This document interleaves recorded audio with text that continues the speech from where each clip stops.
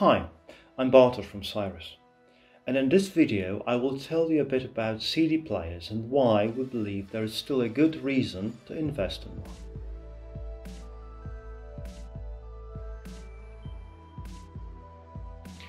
We all realize that the sales of CDs are going down, and streaming is the leading force in the audio industry today. But in our audiophile community, CD players still occupy an important position, as they are still considered by many high-end purists to offer the best quality of audio available, far better than what is achievable by many streamers. In this video, I would like to explain why CD players, at least the good ones, sound so good. And I'm going to start with the basics of how digital audio works.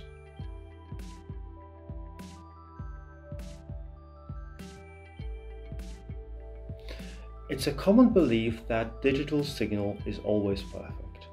And it's true as long as the signal stays digitized, as on a CD or in a computer file. Then it can be copied and transferred without any loss in quality.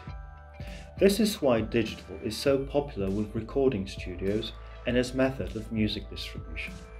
However, human ears are analog, and before we can listen to our favorite music, this digital signal needs to be converted to analog waves that our ears can decode. And it's this conversion that has the biggest impact on the perceived quality of audio.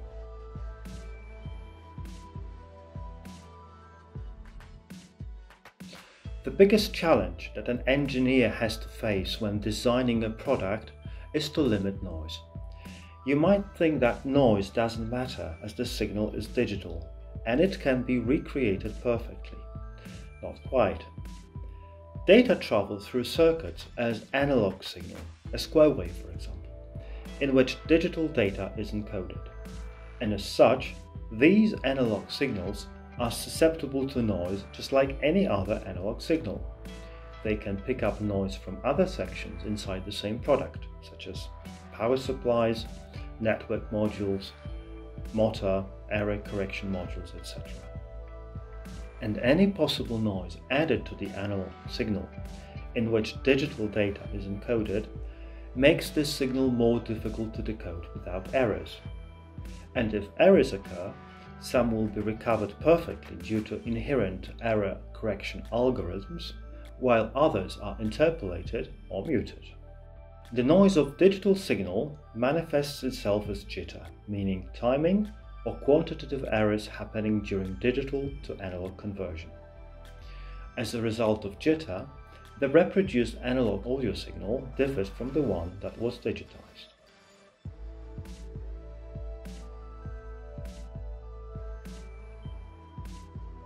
Different sources have different challenges when limiting noise. The advantage of CD players over streamers is the fact that CD players are fully controllable. There is virtually no interference from the outside. This is much more difficult with streamers, where the Ethernet and Wi-Fi modules add a lot of noise to circuits, as computer networks are very noisy beasts. Streamers usually contain some kind of a small computer which adds noise as well. Additionally, clocks, which play a vital role during the conversion, can be fully optimized and are generally much better in case of CD players, as these need to work with only 1 bit depth and sampling rate, meaning 16-bit 44.1 kHz. One could argue that the advantage of streamers lies in higher resolution audio compatibility. True, but without going into details, better sonic results can be achieved from a correctly reproduced 1644.1 signal than from a high-res file where the decoding environment is not as favorable. High-res may be seen as icing on a cake, but what's the point of icing if the cake is not edible? So, coming back to CD playback. CD players are still very popular among high-end enthusiasts, as they offer unbelievable quality if designed properly. In many cases, they outperform streamers. Let us now look at what Cyrus has done. As I said, everything boils down to noise reduction, as reduction in noise will allow unbelievable level of detail to be revealed.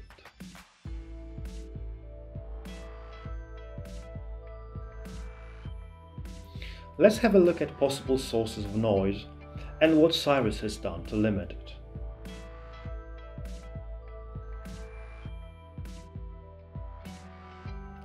CD drives are these days manufactured with computer and automotive industries in mind.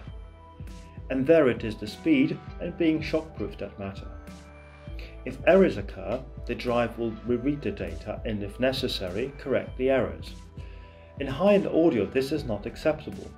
Rereads add a lot of noise as they make the motor and laser perform abrupt operations resulting in electric spikes. It is therefore much more important for the drive to be slow, stable and error-free in order to eliminate those voltage spikes.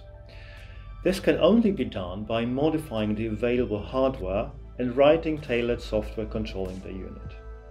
It's very costly and not many manufacturers are able to invest in this.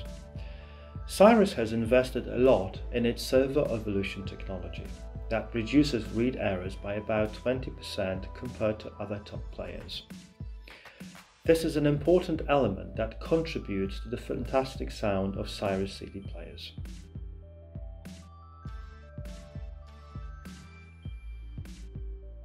Related to read errors is noise added by error correction processes.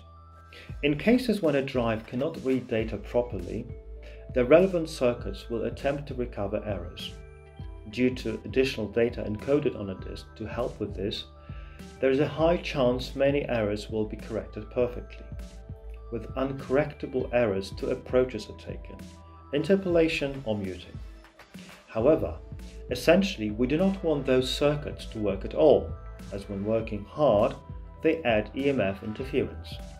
So fewer read errors that I talked about earlier will result in correction circuits being used less frequently, greatly lowering the level of noise. To demonstrate how servo evolution technology helps limit noise, we use an output from a spectrum analyzer showing a histogram of the radio frequency signal generated after the laser reads the disk. These pictures are from exactly the same disk, playing exactly the same track. This is essential as things like how worn the stamper was when the CD was made can also affect this picture.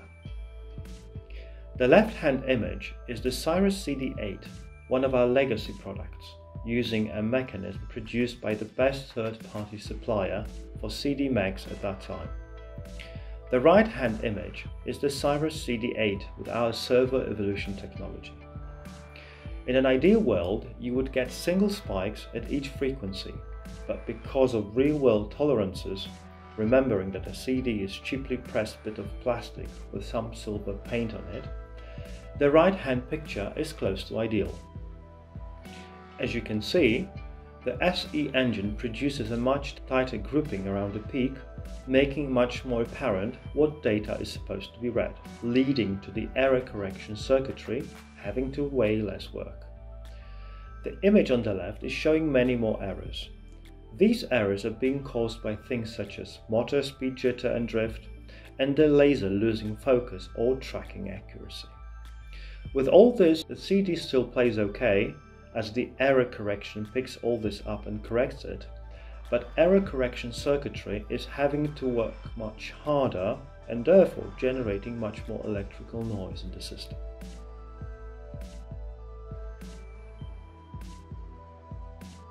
Power supply circuits are extremely important in every audio product, and CD players are no exception. In case of CD players, there are a few things to consider here. First, noisy elements should be isolated from the rest as much as possible. It is achieved especially with the addition of the external power supply, such as P6R2, that helps separate various circuits like motor, motor controller, output buffers, etc. Secondly, in case of CD players with a DAC board built in, it is crucial that the DAC receives a very stable reference voltage. Again, an external power supply improves things a lot. Thirdly, analog output buffers, which essentially clean the analog signal in which digital data are encoded, benefit a lot from cleaner power supply.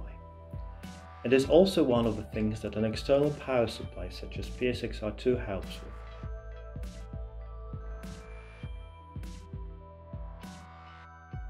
In case of integrated CD players, so those with a built-in digital to analog converter, the applied filtering stage plays a vital role. All DACs need to filter out frequencies above the maximum frequency that a given sampling rate is capable of reproducing. At a sampling rate of 44.1 kHz, the maximum reproduced frequency is 22.05 kHz, and it's very close to the edge of human hearing, which is generally assumed to be about 20 kHz. Therefore, the filters need to be quite steep, and the steeper they are, the more they will affect the audible frequency. In order to flatten the applied filters and consequently reduce their influence on the audible range, a lot of processing power is needed to oversample the material. Cyrus current DACs can oversample the incoming signal even up to 40 MHz, and as a result the content audible to the human ear is affected very slightly by the filter itself. This is the technology that we use in our QXR digital card. As they say, the proof is in the pudding, so do arrange a demonstration with our local partner to find out how our CD players can improve your listening experience. Thanks for watching.